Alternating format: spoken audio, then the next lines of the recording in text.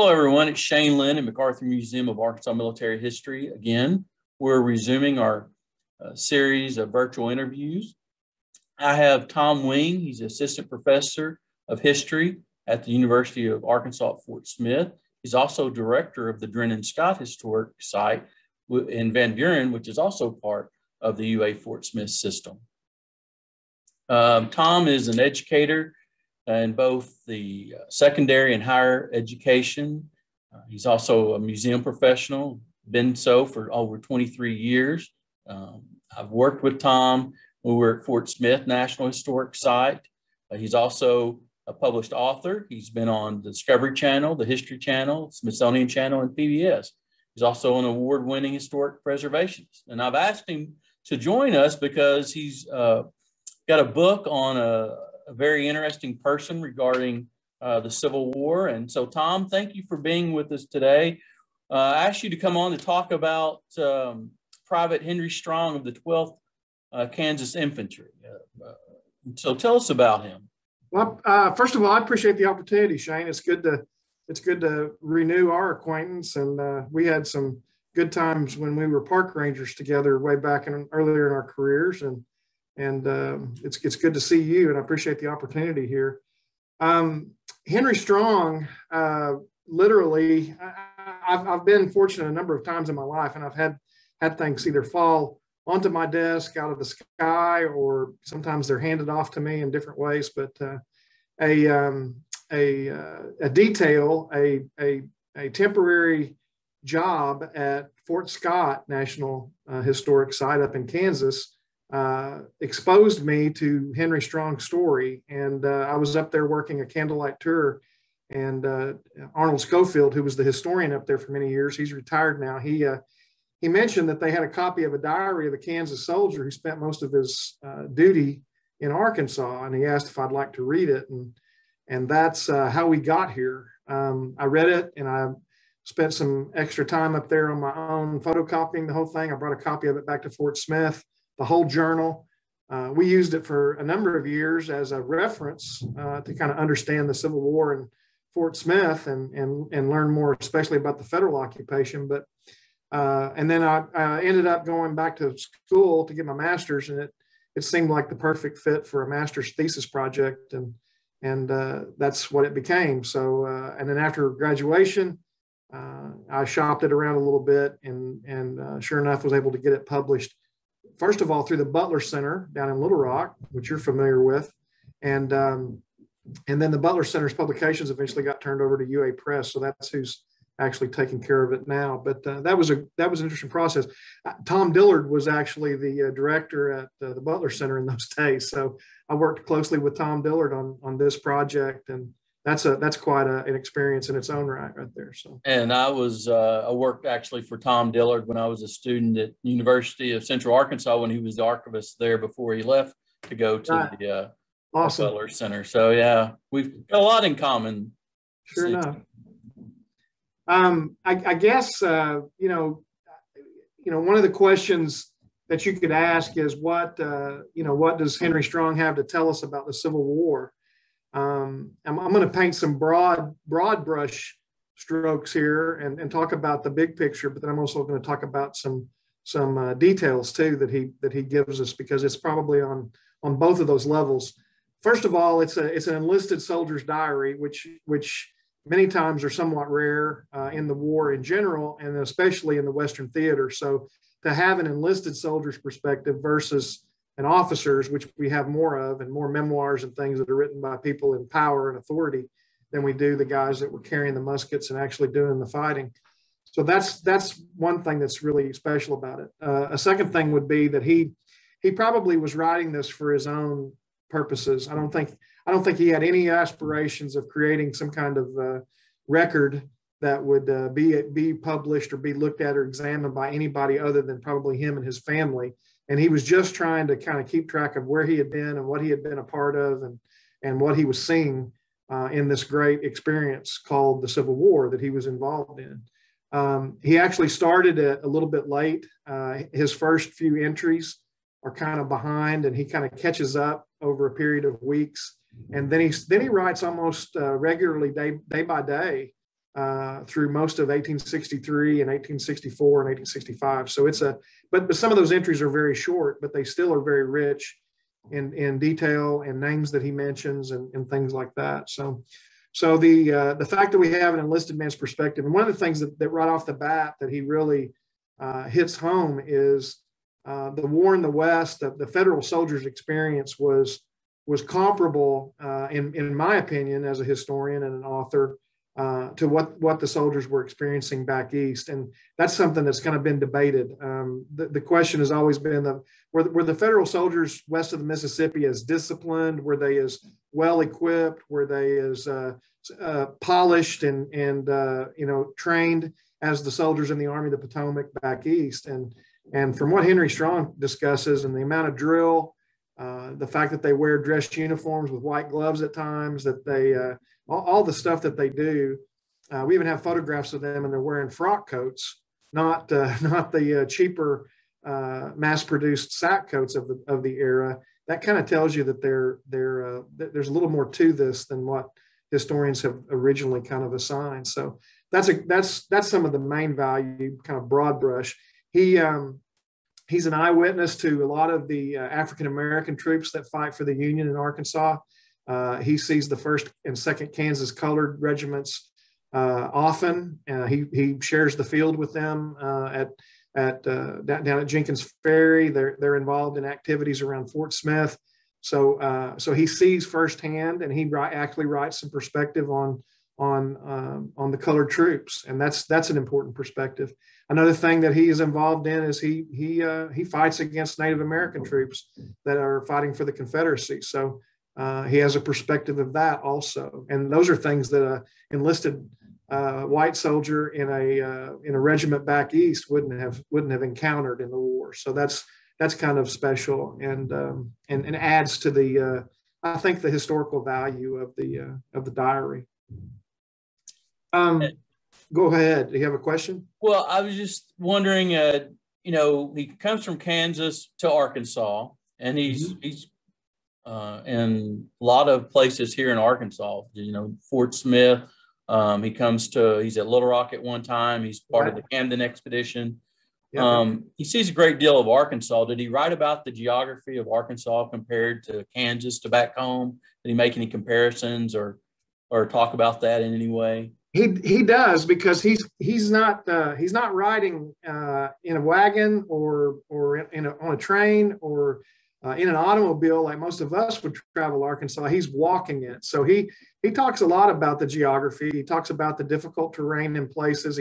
They march across the top of a portion of Mount Magazine, and he ends up in Boonville for a little bit of time. He's down at Danville. He mentions Danville by name, Ozark, Frog Bayou, which is where Alma is located today. And he talks about Van Buren and Fort Smith, of course, but they march down from Fort Scott, and they enter northwest Arkansas from the northeast corner of Indian Territory. So they kind of skirt that, and they march down. And this is just after Christmas in 1863, and they get to Fort Smith right before New Year's, and there's 6 inches of snow on the ground. And he says very clearly, we marched across the Arkansas River because it was frozen solid, and we drove our wagons across the ice as well. So his comment is, it was a rather rough introduction to this sunny land. That's what he writes in the diary. So the title of the book is actually his first main observation about Arkansas. And I don't know what he was thinking, if he was picturing beaches and palm trees and warm climate, but it was cold and snowy, and the river was frozen over. So it was a lot more like Kansas than it was like Arkansas in his mind. So. Well, and they were probably thinking, we're moving south, so it's going to be warmer, right? And yeah, he was not that far south, but he was shocked. Yeah. So that is an interesting part of it. He's out in the conditions. I mean, he's living in a tent. He's sharing a tent. He has half of the traditional. He carried half of the tent with him, and he had a messmate, a person he shared the tent, other half of the tent, and they buttoned them together, and they both slept in there. He talks about sleeping in the rain. He talks about bad weather conditions. Then he talks about some good times too. There's times when they're not getting enough food up the Arkansas River.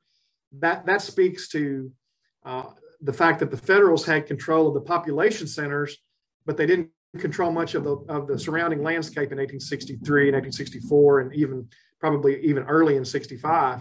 There was still a question of who was in control, and the river, if the river dropped down, they had a difficult time getting supplies to Fort Smith by wagons. So Confederates were pretty much aware of what was moving across the countryside. So he talks about being on half rations at times.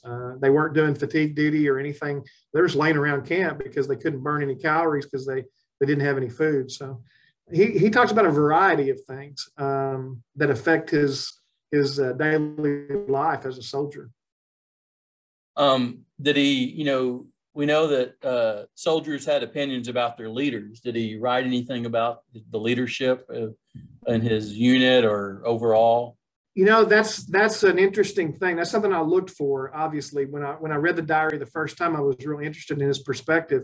There's only a couple of instances where he's either somewhat critical or and I don't know that I would call it critical, but he does point out some of the confusion that leadership causes for the guys in the ranks. And the one instance I would throw out here as a story, I mean, he is, and this is amazing. It's amazing that he's involved in this, but one of his diary entries, or actually a couple of them, are centered around his duty as a guard of the steamboat J.R. Williams. And the J.R. Williams was a steamboat that left Fort Smith and headed up the Arkansas River towards Fort Gibson, which was another federal outpost at that time. This is in the spring of 1864. And he was one of a 25-man detail that was supposed to guard the boat. The boat had 16,000 pounds of bacon on board. Wow. And they were taking this bacon to Fort Gibson because they couldn't put it on wagons, and it would not arrive there. The Confederates would stop it and seize it. So they thought maybe they could run up the river and get it there by boat. Well, they get to about Weber's Falls, right just before Weber's Falls, and he says something peculiar happened. A shot rang out, and it hit the smokestack on the steamboat, and the steamboat captain, the operator of the boat, drove the boat to the north side of the river. And he said the shooting obviously occurred on the south side. And he gives a real detailed account, but to make a long story short, they jump off the boat and they jump into the tree line. They didn't even have their shoes on. He said, we were laying back on the deck, enjoying the landscape and the scenery. And next thing you know, we're getting shot at. And they bail off the boat, and they think that they've got the boat on the north side of the river and they can hide in the tree line and be protected, and they can protect the boat. And he said, then something strange happens. The steamboat captain drives the boat to the south side of the river. And so he assumes, well, maybe that guy's pro-Southern or something. So there was something going on here. And what happens is there's a question of, there was a quartermaster major on board who was in charge of the shipment. And then there was a infantry officer, a lieutenant on board in charge of the detail. And they get into a big argument about whose fault it is. And Strong doesn't really weigh into the argument, but you can tell he's got kind of an opinion about it. And he thinks that quartermaster is not really doing his job. But that's about as far as he goes. He's not very critical about the leadership. He kind of just calls it as he sees it and as what happens to him every day. Well, now I'm curious, did the bacon get to Fort Gibson? Well, the bacon got to the other side of the river, where it fell into the hands of the Cherokee Mounted Rifles, commanded by Stand Watie. And they liberated that bacon in the name of the Confederacy and the Cherokee Nation, and they distributed it to homes all across the Cherokee Nation. And then they burned the boat down to the waterline and sunk it. Strong and his guys, the 25 men detail, they ended up hiding in the bushes in the daytime and then sneaking they were about 50 miles up the river from Fort Smith. So they had to go back 50 miles on the north bank of the river, dodging Confederate patrols the whole time. And he said when they got back to Fort Smith, they could see debris from the steamboat floating down the river. So, oh, wow. So they didn't have much, they didn't have anything to guard at that point. They watched it burn and they watched it sink. So that was that. Stan Watie got promoted to brigadier general as a result of that capture of that boat, by the way. So that's kind of a cool story. Well, then he makes his way down as part of the Camden expedition.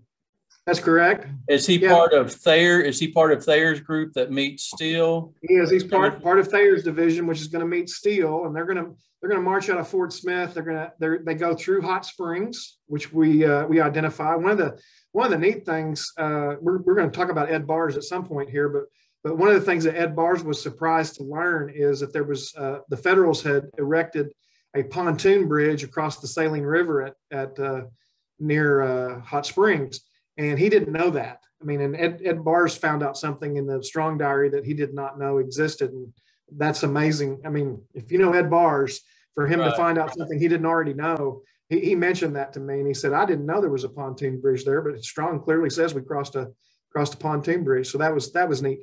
But yeah, he ends up with the Frontier Division, which is Thayer's command, and they take part at Jenkins Ferry. Of course, you got Prairie du Chien, you've got Marks Mills, you've got Poison Springs.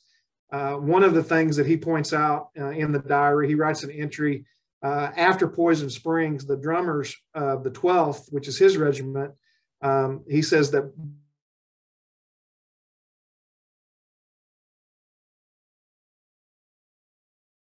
I think we so that to disperse the drums all night long so they could find out where they need to be. That's kind of rich, but yeah. You might want to say that again. You kind of cut out for a moment. So okay. back to where you said that he was at right after the Battle of Poison Springs, the drummer. Yeah. So one of the probably most significant things that one of his diary entries about the Camden expedition, there's actually two things I want to point out. One is that he mentions that the drummers of the 12th Kansas Infantry played their drums all night long, beat their drums so that the members of the colored regiments who had gotten routed and pretty much dispersed over the battlefield could find their way back to Union lines. And he knows that they've been massacred and there's, they're hearing stories of the atrocities that have occurred down there. The other thing that he mentions in that series of battles is at Jenkins Ferry, he makes the comment that he said, "Today we got a good long look at them."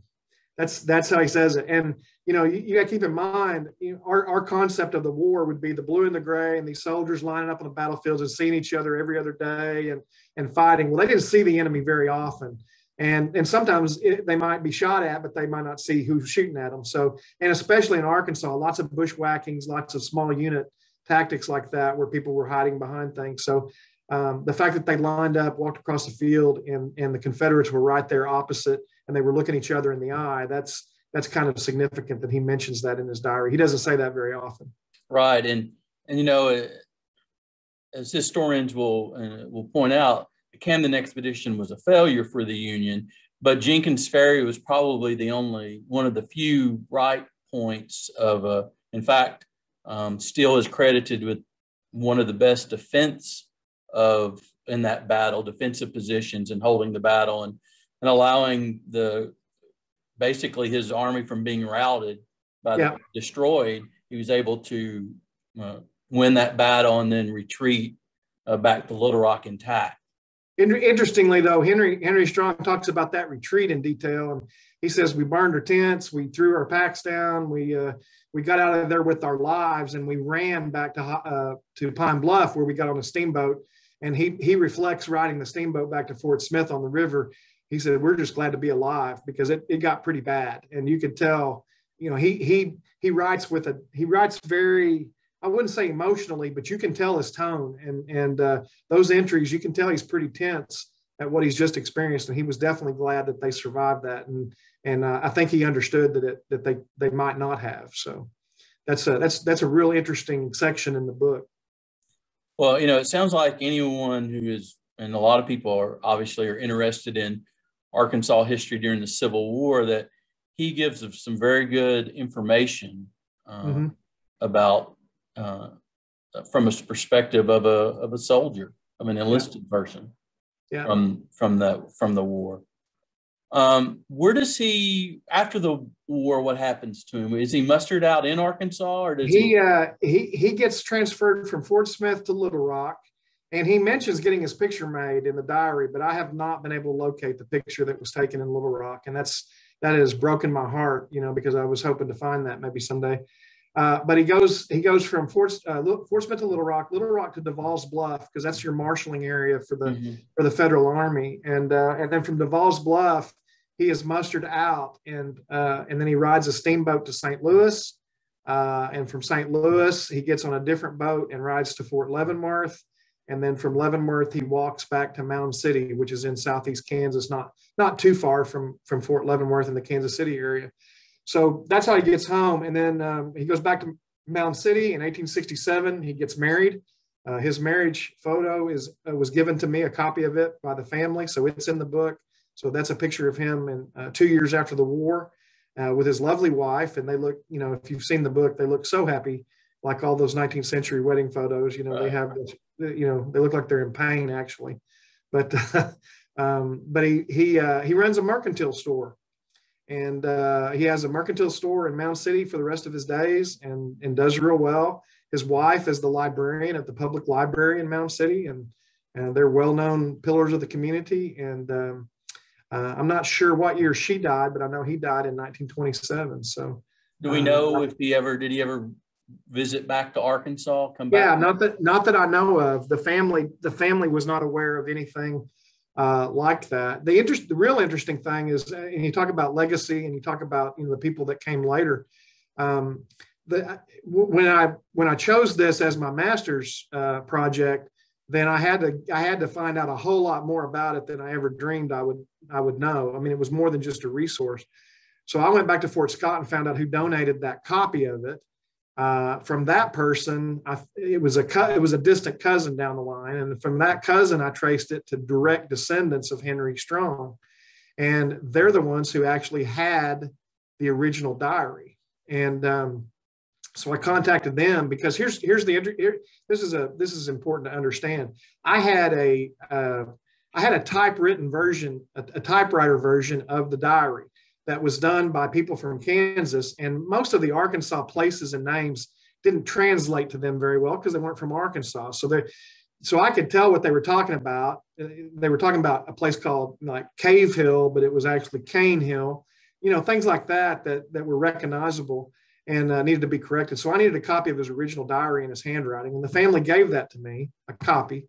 And then I made my own translation based on that. I kind of looked at what had been done before, and I looked at the original, and I came up with my own translation, and that's what's published. But in that, I got to meet two descendants, and one of them she lived her whole life in Kansas, and that she had a neat story, but she was elderly by that time, and her cousin, who was also a direct descendant, he was actually a retired Apollo NASA engineer. So he'd worked on the Apollo projects, and he was from Arizona, but he drove all the way to Kansas and then down to Arkansas to meet me and present me with a copy of it. The diary was later presented. The original diary, the diary, was given to Fort Scott later, and they actually brought it to Fort Smith and let me see it while I was a park ranger, so that I could actually handle it and touch it and look at it. But then they said, we'd like to give this to Fort Smith because a lot of this stuff happens here. But they said he's from Kansas, and we just think it ought to stay in Kansas. And I totally understood that. But it was neat to meet them and talk with them about his story and his legacy and what we can learn from that today. That's awesome. And give us the full title, if you would, of the book. The book is called A Rough Introduction to This Sunny Land, the Civil War Diary of Private Henry Albert Strong, 12th Kansas Company K, 12th Kansas Infantry. And you can pick it up at all of your online locations. Yeah, it's on Amazon, and then you can probably the quickest way would be to get it from UA Press up in. Right, they have it at UA Press. It's actually in a second edition too. The Civil War Sesquicentennial years, which happened a few years back, they actually reprinted it and changed the cover up a little bit, changed the photographs.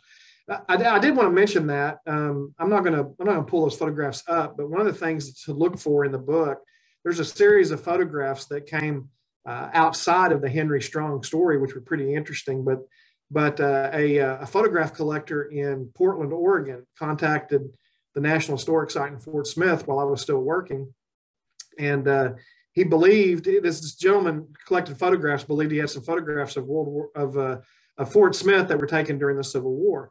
So this is back before scanning and email. I mean, there was email attachments, but we were in the infancy of the internet and digital photography and everything. But anyway, he got digital images made of those pictures, and he sent them down. And then he and I got on the phone, and so he obviously had pictures of the garrison at Fort Smith, the barracks building, which later became Judge Parker's courthouse and jail. He had pictures of the officers' quarters building, which burned in the 1870s. He had pictures of the blockhouse. It was definitely Fort Smith from a couple of different perspectives. You could even see the flagpole on the parade ground. Oh, wow. And then he had some pictures of some soldiers lined up on a city street. Well, the buildings in the background, even though the negatives were reversed and we had to reverse the negatives, if you reverse the negatives, you could read the names of the businesses that were in those buildings. And one of them was the Bostic and Pennywitt Mercantile Store. Bostic and Pennywitt are two businessmen. Bostic was from Fort Smith and Pennywitt was from Van Buren. And they had a store on Garrison Avenue. So we knew that those were Union soldiers standing in front of a building on Garrison Avenue. And then there was a series of those, and they were labeled 12th Kansas, 13th Kansas, 2nd Kansas, and that's all they said. So we knew, and then, knowing, but they also had dates on the back of the pictures. We ran the dates and compared to what was going on in Henry Strong's diary. And sure enough, Strong says on that day, we stood on the main street in Fort Smith and waited for General Herron to inspect us. Oh, wow. So they were on review on Garrison Avenue in Fort Smith, and they were waiting for General Herron of Pea Ridge fame and Prairie Grove fame, for that matter, to come down and inspect them. And they've got white gloves on. They've got their frock coats on. You can see all that in the picture. So we got a picture of the 12th Kansas. I don't know which guy is Henry Strong, but we've got a picture of him in the regiment standing on the streets of Fort Smith. He was there, though, thanks to the diary. Yeah. That's interesting that you can actually, when you discover something like that. Yeah. What other, you have a lot going on in addition to your teaching duties. I know you said this spring, the Drennen-Scott Historic Site is going to open back up. Right. What else you've got going on? Well, we're actually in the middle of an Arkansas Natural and Cultural Resources preservation project right now, funded by ANCRC, and it is the home of Leonard Wilhoff. And Leonard Wilhoff was a German immigrant to Arkansas in the 1830s.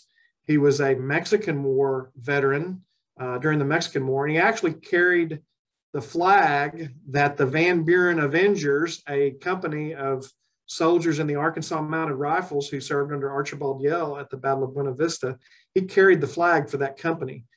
The flag was sewn by the ladies of Crawford County, presented to those soldiers before they left for Mexico. And interestingly, it's a property of the old State House Museum today. So the one Mexican War era flag in the collection at the old State House has ties to the man who built this house that we're preserving in Van Buren today. He's buried in Fairview Cemetery. And the house is actually adjacent to the Drennen House. It's right across the railroad track. So it's included in what we call the Drennen-Scott Historic Site. So we're gonna open his house. We're gonna cut the ribbon and open his house officially this spring in March. And we're also going to reopen Drennen-Scott, which has been under some repairs and things we needed to do while this COVID situation has been hanging over our heads. So we'll be back in business for those two things and get those properties opened, and we'll be dealing back with the public. We do a lot of different programs at Drennen-Scott.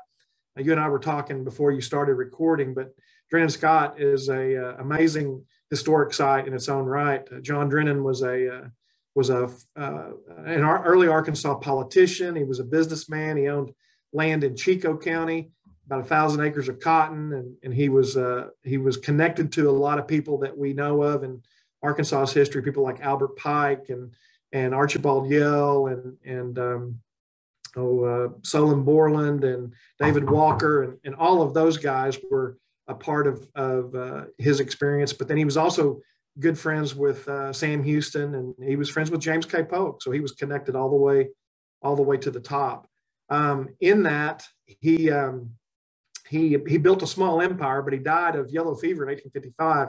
But then his family kept passing down that property. So we have a property that includes 5 generations of American history, slavery, the Underground Railroad, the Trail of Tears, military service from the American Revolution all the way to Vietnam is represented by the family. The World's Fair in 1893 in Chicago, the World's Fair in 1904 in St. Louis, those are all things the family was involved with over the years. And it's just a really rich place that is a snapshot of American history and Arkansas history on a lot of levels. So that's what keeps me busy in my spare time. Well, I promise when you reopen, I'm going to come up and visit you. I'm Okay. very excited to learn about that history. For some reason, when I worked up in Fort Smith many years ago, I don't ever remember hearing about the Drennen-Scott Historic. I mean, the house itself. Yeah, in those days, the family still owned it. And I heard, I mean, I was local. I mean, Fort Smith and Van Buren, I've lived significant my whole life on both sides of that river. And I had heard of the Drennen-Scott house, but I had never had a chance to go see it because the family really had kept a really tight control of it. And then some things changed in the family, and they decided they might want to see if some kind of institution might take over. And that institution ended up being the University of Arkansas, Fort Smith. Right. Well, again, Tom, thanks for being with us. Thank you for sharing the life of Private Henry Strong. I would encourage you all, if you want to know more, get the book. If you are someone who's interested in the Civil War, especially in Arkansas, I'm halfway through it. I tried to get finished before we had the interview, but I only got halfway through it. But it's fascinating. I've learned a lot about this Civil War from his perspective and really a Union soldier's perspective. Yeah, it is a great record, and we're very fortunate that we can learn from it. Here, all these years later, we have a great picture of the federal experience in Arkansas. So I appreciate you letting me do this today, and enjoy talking with you, Shane. You too, and we will catch you down the road. Have a happy Thanksgiving. You too. Thank you.